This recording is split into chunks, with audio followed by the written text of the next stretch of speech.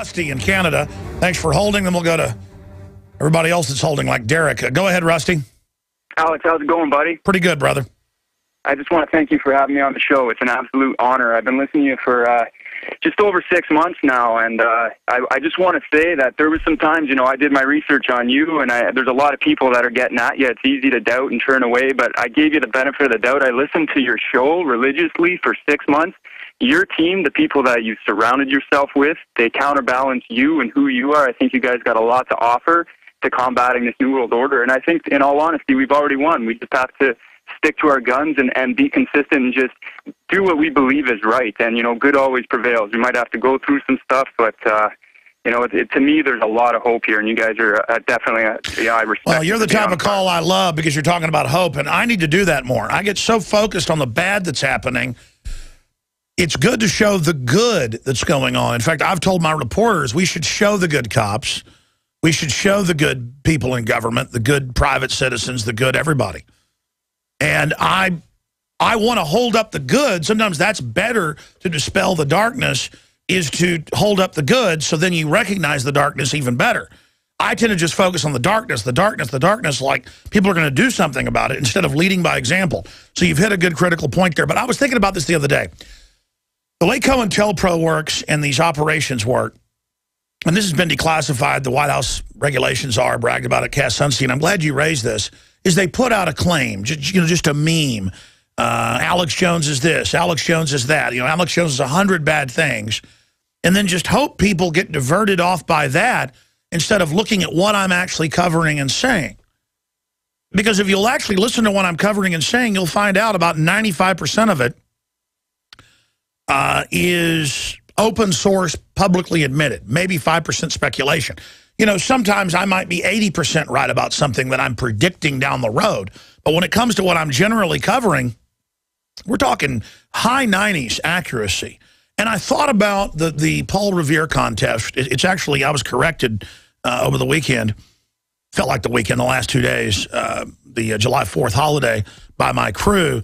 It's over 600 entries. So we'll have to announce it sometime later in the month because I've got to announce who the real winners are here and not do a weak job of this or a cattywampus, crooked job of this. But, I mean, what a positive thing, $120,000 in prizes, to then have 600 films, some of which are as good as anything you see on HBO. But from a Liberty perspective, together getting millions of views now, that is money well spent. It sounds like a lot of money, folks. In media, it's not a lot of money. But I did it to really give people a focus to empower themselves. And who knows what connections will come out of that, or what filmmakers will then, meet each other and what will happen. I did it to try to put some funding. The globalists put billions into globalist propaganda every year. We just put $120,000 into it. Haven't paid it yet. We've had dozens of contests. We pay them all. We will. And how could anybody say I'm negative or bad? They'll say, well, I admit he woke me up, but he's a bad guy. He's an agent. Or, blah, blah, blah. I mean, who put out $120,000 to get, well, my listeners did by supporting me. You did this. You are as big a part of this as I am, to get $120,000 to get people thinking out there as seed money to then make all these great films from different angles. I mean, that's all we are, is a focal point for all these other activists and all these other leaders and all these other people that are being abused, to have a debate to wake people up. That's our agenda, is to get people thinking, not even what we're thinking. So of course I'm for real, of course I'm good, and of course they've got to attack that and say I'm not, because they know full well I'm for real, and evil cannot stand it. More calls coming up. Now you can watch Alex Jones live at Infowars.com/show. You'll find links to all of our content there and a free 15-day trial for Prison Planet TV. You can also browse the network, the Infowars Nightly News, and over 60 movies and documentaries all together in one place. You can watch the Alex Jones radio show live as it happened. So check it out, Infowars.com/show.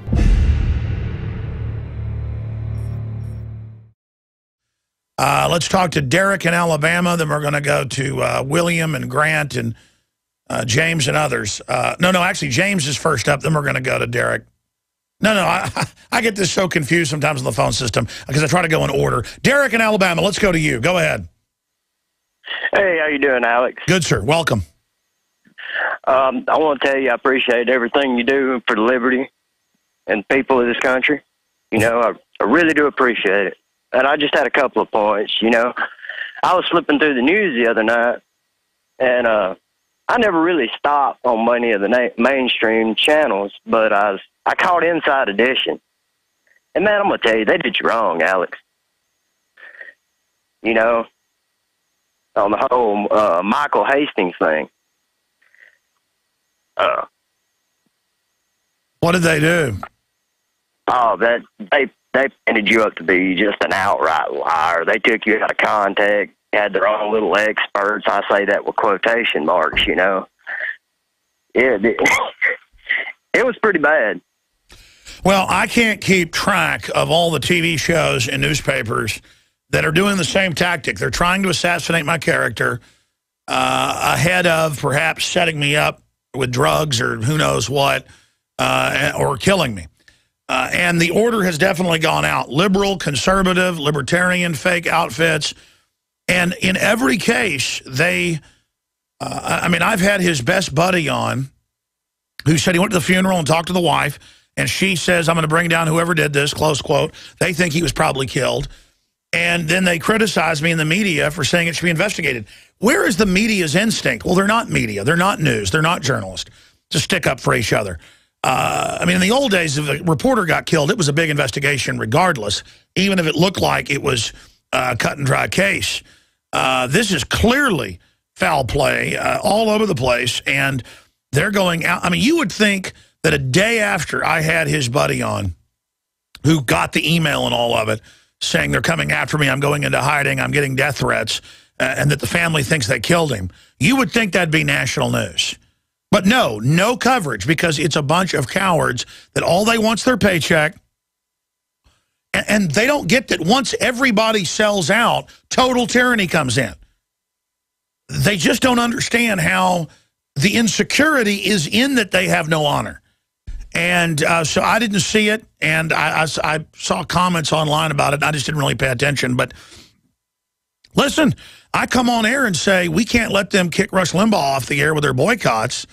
And, you know, he's not perfect, and I have problems with a lot of what he does, but at least he's pro-Second Amendment. And, you know, he's the biggest show in the world with 20-something million listeners. And then I add, you know, I've been up against him in cities and gotten better ratings than him. And then they write an article saying, I say I'm bigger than Rush Limbaugh. You know, and that I'm a liar. And then they show statistics to say I'm a liar. And it's just, you realize they want people to think I'm a liar. And maybe I should be glad they're trying to assassinate my character instead of me. But see, they're trying to assassinate Liberty's character by assassinating me. And I appreciate your call. Anything else, Derek? Yeah, I wanted to let people know that I think people see the news and they hear what you say, and they think that these things with the police and the corruption, that it only goes on in large cities. But I live in a town of 5,000 people. I see abuses every day. I watch the police drag race up and down the main highway. I watch black helicopters fly over my apartment at least once a week, sometimes twice. And I mean, and then circle for 35, 45 minutes. Oh, yeah, they're looking through your walls. I know, they ship the drugs in and then use it as an excuse to spy on all of us. So sick. They ship the terrorists in and then use them as an excuse. It's elementary. You're exactly right. And I just want people to know that these things don't just go on in big cities. They go on in little towns, too. You know, it's not a big city problem. It's a countrywide problem. And it's going to get worse. As the economy collapses, they're converting everything to the police state economy. I mean, how could I sit down by a group of people talking about how they're going to work for the NSA and all so proud of it, like they're graduating to a new plateau of the galaxy or something? It was just disgraceful, despicable. and painful because they're not even really bad people. They're just idiots. I appreciate you calling in. It really gets to me. But again, we should be more positive. A lot of people are waking up. James in Detroit. Folks said that NAFTA and GATT would deindustrialize Detroit. I guess they were conspiracy theorists. James, you're on the air. Welcome. Alex, you are a godsend, a savior to us. Because please. Since I first started listening to you, 14, 15 years ago, the black helicopters dusting a small town outside of Boston, you had a couple people call in, everybody got the flu. They saw it fly over the school with spray tanks and even got photos as it sprayed them, and everybody got sick, yeah. We are under attack by criminals. It's a basic, simple group of people. They are career criminals. They own the banks. Nothing but short of country control is entertainment to them. A plane, a jet, an island, none of that stuff matters to them. Now it's total global control, as you've said. Jesse running for president would be great. He would have to find a system as massive and as efficient as Organized for America was for Obama. Now it turned into Organized for Action, which is, attacking, of course, the NRA and all of the other conservative groups. There would be a very difficult system to overthrow because it is so We have to overthrow it individually in our own areas by not complying, by saying no, by putting our bodies against the machinery. The government machinery comes to a halt the minute we realize it's illegitimate and start withdrawing our compliance. And that means verbally. That means when somebody's out of line, you don't lay down to it. God bless you, sir. You want to talk about the Iraq invasion? Go ahead. Here's what happened. Young soldiers were in these oil tankers that they confiscated on the highways, not filled with oil, filled halfway with gold bricks. Many of these young Marines were taking pictures with their camera phones of these events and these abductions of these trucks and tankers. Inside, front to back, filled to the halfway level, gold bricks, Alex, the size of regular, gigantic building block bricks. Were you there? No, I was not there. No, I've seen the pictures, and now I tried long before I realized I have to not save the address, because after this stuff sits on the web for a couple of days and someone spots it, it's erased. I've now been trying to capture as many things to my hard drive as I can. Okay, but the point is, what are you saying? A bunch of looting went on in Iraq? Well, the gold was probably the first fringe benefit. The second fringe benefit was massive amounts of these super bills. You remember it all being spoken about, 200, 300 billion parcels of these bills hidden in walls of buildings and outposts, et cetera, along with these. I mean, all the leads for the tankers was to grab their gold. Second and foremost, the super bills just disappeared to the people who were looking the other way. All right, well, send me an email about it so I understand it. I appreciate your call, James. Good to hear from you. Let's talk to William in Connecticut. Thanks for holding, William.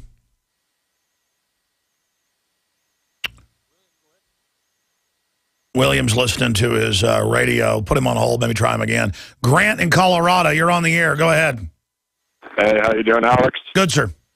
All right, so on the 4th of July, I went to a gated community, and this was a private security officer, but I'm talking full tactical, flak jacket, magazine, holsters, everything, outside of a gated community just to get in for the 4th of July. I don't know who was there, but yeah, it wasn't police, it was a private security firm, and it's just, it's ridiculous. Oh, yeah, they're doing this everywhere. It's like a status thing, like in Latin American mafia and stuff, to have guys with guns as status.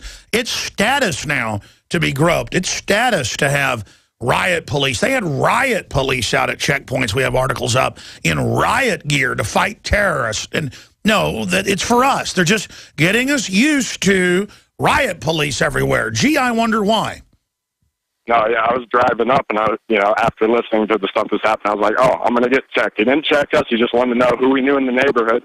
But again, it's just making those connections. And then I had a question I wanted to Well, no, I mean, it gets you used to always being questioned like you live in the former USSR.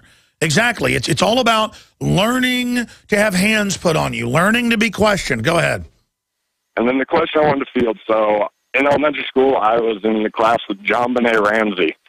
I'm still involved in that case, and about 2 years ago, two detectives from Boulder PD came up and asked for a cheek swab, and before I listened to you, so I gave them a cheek swab, and they both told me it would be destroyed when they're done with the case, and I called about 2 days ago because of listening to you and asked them if it had been destroyed, and they said, oh, no, they misinformed you. We keep it locked in a vault forever and ever and ever. And it's like, do I have a case against them?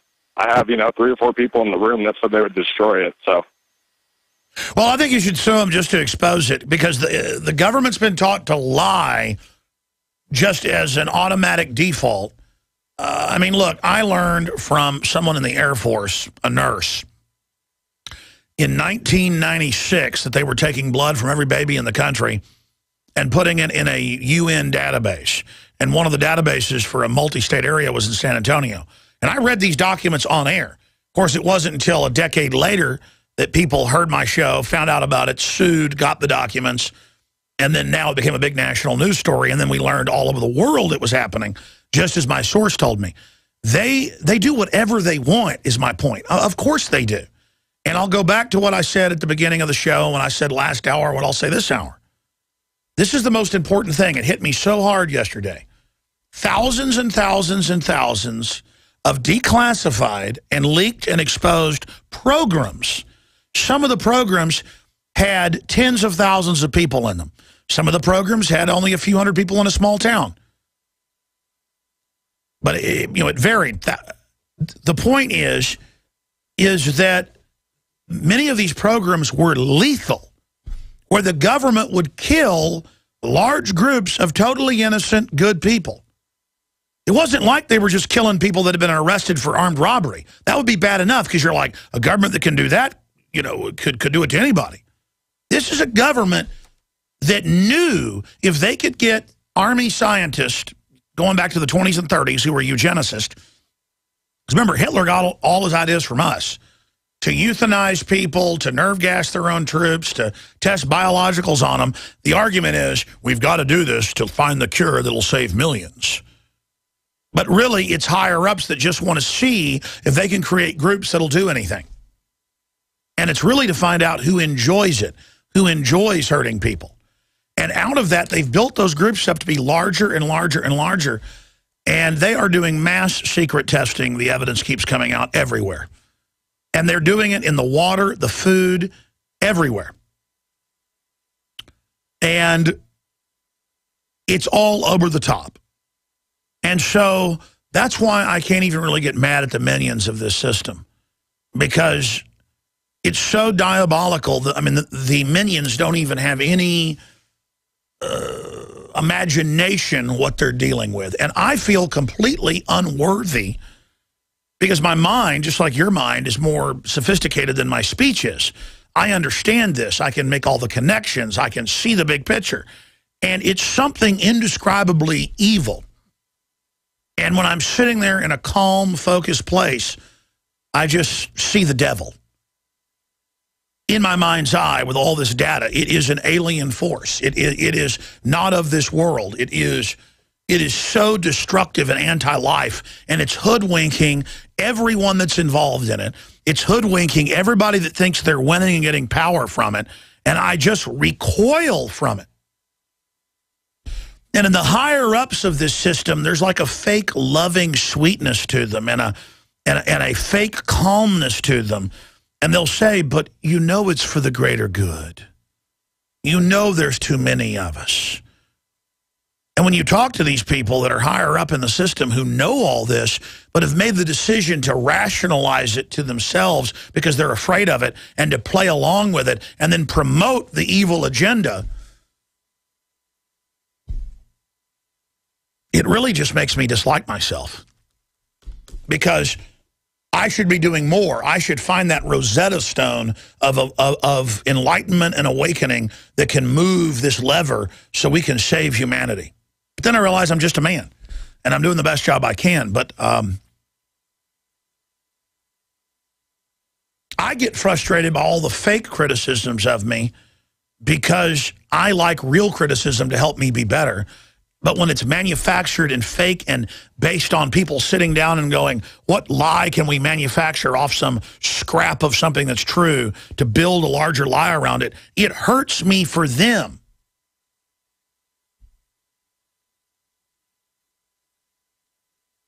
This is a system that rewards evil. This is a system that rewards corruption. This is a system that rewards dishonor and backstabbing. And it is designed to bring us to the lowest common denominator. It's a giant sucking sound. And it doesn't just suck the jobs out of Canada into the U.S., into Mexico, then to China, and then they get rid of the human workers and put in robots and release bioplagues and, kill off the population or sterilize people. And then the giant sucking sound goes deeper than that. And it's just like, what? We're going to all play along with a black hole? We're going to play along with death? We're going to play along with Satan? Satan isn't a hot devil cheerleader, folks, in a miniskirt. Satan is death on this planet. And I'm telling you, that's where the rabbit hole ends. And I can't believe what we've put up with so far. And how easy it would be to break the power of this evil if good people would just stand up and recognize it. We just put up with more and more and more and more because the modern system is so slick at projecting a facade. Let's go to these calls here. Let's go to Robert in California. Says he's a pilot. Wants to talk about the TSA. Thanks for holding, Robert. Yeah, Alex. I'm a pilot. I just recently got back into aviation, so I hadn't really been dealing with going in and out of the country in private aviation. I just want to kind of point out, if you are rich and privileged, you do not go through TSA or anything like that when you go out to your plane. So if somebody wanted to bring something in or get a nuke on a plane, it'd be so easy to do. It'd be ridiculous. And we came back. They all know because exactly, it's all totally fake. You pull up and they've got drinks, caviar, whatever. You go on the private jet because I've been on private jets, on Hollywood people's jets and others. That's how Glenn Beck flies around. So more power to him. But the $500 tickets to go hear him speak or whatever. But yeah, no, there's no TSA there. And that's why Alec Baldwin and all these guys say, I think the TSA is great. Well, yeah, because they're all on private aviation. Exactly. And the customs guys, man, he just basically stuck his nose in the airplane, swiveled his head right and left, and that was it. They didn't know. Well, they don't even do that now. I've been on wide body, $30 million aircraft, and there's nobody there. All they do is put your name in and phone it in with Homeland Security that you're flying on that aircraft. And if they're calling it a test flight or a demo flight by the airline, and a lot of those things are comped and stuff, then it's not even on record. I've been on aircraft trips where I'm not even on record. I'm on the plane. By the way, Alex, I was introduced to you by actually coming back from Mexico. I've been living there for 6 years. And the guy who introduced me to you was actually the border agent when I first crossed the border. The first guy talking to U.S. soil was the guy who turned me on to you guys. What did he say? He said, things here are falling apart. You got to listen to Infowars.com. Alex Jones will tell you all about it. And this was the actual customs agent, the first guy that I talked to when I pulled over my passport, and was crossing the border over in Laredo. Well, that's awesome, brother. Yeah, good to hear from you. That is absolutely true about the private aviation. I mean, I grew up with my dad, owning a little Cessna and, owning another little aircraft. So, I mean, I remember just going out, getting the plane, taking off, to go visit grandma or whatever and land the plane in the cow pasture. But the few times I've flown, it's like Star Wars flying in these private jets. I mean, you're up with the pilots and you can see planes flying by where they're going 600 miles an hour and you're going 600 miles an hour in those flight lanes. And I mean, it's like Star Wars. And to me, it's obscene, though, when there's a butler there, getting the food out for you. I just can't do it. I'm not even saying it's bad to have a private jet. I could not, because I could go do events and charge people $200, $400, $500 to come hear me speak. That's really where the big money's at. I should probably do that not by private jets, build up this media operation. That's probably the answer, is do the big professional talks and do that. And again, it's not bad to have a private jet and have a butler. I would take every bit of that money and put it towards fighting the globalist. Or buying hospital beds for kids in Africa and stuff like I've done before. I spent a little bit of money on things like that. I don't know, but I guess I'm a bad person. Let's go to real fast. There was a caller who wanted to talk about something I thought was really important, but I guess we're out of time. Phil in Florida, real fast on Michael Hastings. Go ahead. Hey, Alex. First of all, everybody, I mean, it's already been in movies. They can control the car from up in space. I mean, there's a movie out where they shut the car down because it was in an accident. No, I mean, that's on record. They all have the cell phone in them, the new modern cars, that they can control it from space with a satellite. Yep. DARPA admits that, but yeah. Well, I'm just trying. I know that I'm preaching to the choir by calling you, but no, you're not. The second thing, huh? No, you're not. Go ahead. Okay. So the second thing is that the question about this NSA stuff is, so they're collecting the calls or holding calls. Everybody just loves it. Yeah, whatever. I don't care. But can they manipulate the call? Can they make it look like you called Osama bin Laden? Well, that's that's why I got into what happened to Luke Rudkowski. The NSA planted a few years ago child porn on like 20,000 computers at the Pentagon to blackmail everybody there. No. I mean, it's the National Pedophile Implantation Facility.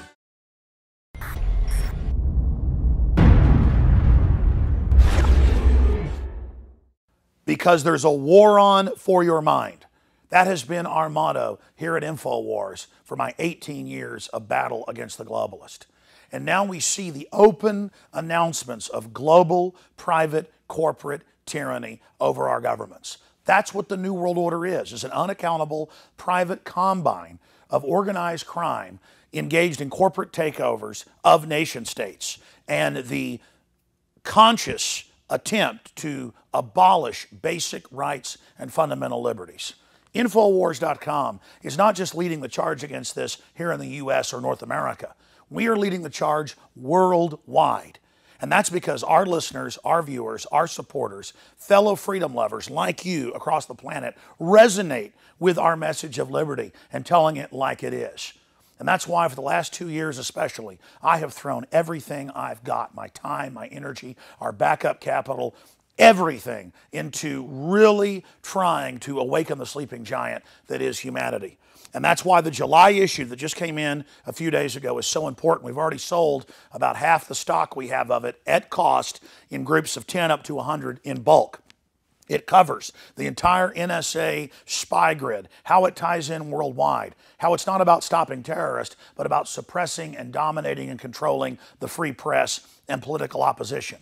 And in this magazine, we don't just have 3 free bumper stickers like I did a few months ago. We have 10 bumper stickers, 4 full-size ones, with amazing messages guaranteed to get people thinking like America has been occupied by globalist forces. Infowars.com. Listen to Alex Jones at Infowars.com. Infowars.com. Forbidden information. Listen to Alex Jones. Infowars.com. And then on top of it, 6 medium-sized bumper stickers with the message as well. These are key to post in legal and lawful areas on your book bag, your computer, your car, or to give friends and family. I have printed 500,000 of these bumper stickers. Only half of this month's run of magazines has them. So when you purchase them in bulk or you're a 12-month subscriber, you will get the special issue. And I can't afford to do this every month, so it's going to be quite a while until we do this again. Please take advantage of this. Buy them in bulk and give them to your friends and family and encourage them to get these bumper stickers out, because with 500,000 stickers, we can reach tens of millions of people with the message of truth. They want to collectivize us. They want to bankrupt us. They want to drive us into their arms to control us. They want to dumb us down. But the sleeping giant that is free humanity is awakening. So I want to thank you all for your support. I want to encourage everybody to go to InfoWarsStore.com and to get a 12-month subscription or to give a gift subscription. Imagine 12 of these coming to your friends or family's door to wake them up. Or to give a gift subscription to the local police department or your local congressman or woman. This is how we're going to affect change, voting with our dollars and voting with our time. Again, visit InfoWarsStore.com today to subscribe, to get the magazine in bulk, or to give a gift subscription, or to give yourself a subscription to wake up friends and family. I am all in. I am committed 110% to not mince words and to not back off and to boldly confront the globalist. And our listeners and supporters, our info warriors, who aren't behind us, they're right beside us. So I want to thank all of you that have supported us in the past, and I want to encourage all of you out there who may be on the fence, that know this information is true, but have been scared to take action. You had better be scared of not taking action and letting this monstrous system come to fruition. Now is the time to commit. Now is the time to say which side of history you're on. Now is the time to stand against the globalist and the New World Order. And regardless of whether you get this July issue, this July 4th Resistance to Tyrants issue, spread the word about liberty, resist corruption in your area. Millions of us doing little things can move mountains together. I'm Alex Jones signing off for Infowars.com and the Infowars team.